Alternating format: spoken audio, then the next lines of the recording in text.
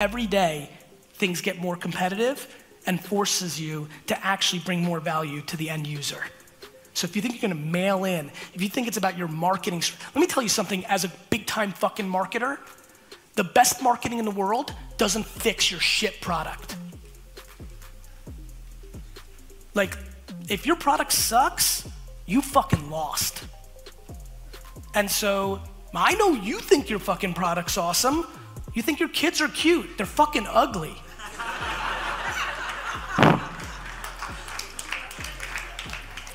I know why you want it to work. And so, I don't know, I really want to put you in a mindset of the work and of the value, because it's the only thing that has ever won ever.